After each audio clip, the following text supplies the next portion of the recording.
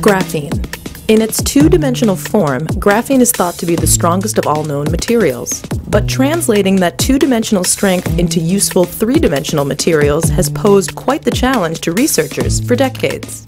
But now, a team of MIT engineers has successfully designed a new 3D material with 5% the density of steel and 10 times the strength, making it one of the strongest, lightweight materials known. And by analyzing the material's behavior down to the level of individual atoms, they were also able to produce a mathematical framework that can accurately predict experimental results.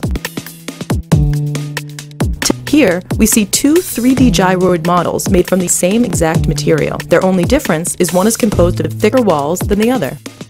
Once stress is applied, we almost immediately notice two very different reactions. The model composed of thinner, more flexible walls enabled it to fail gradually upon increasing deformation, while the other, with thicker, stiffer walls, is able to store much more deformation energy, which is then released in a more severe, explosion-like manner. Material itself, which suggests that similar strong, lightweight materials could be made from a variety of materials with similar geometric features.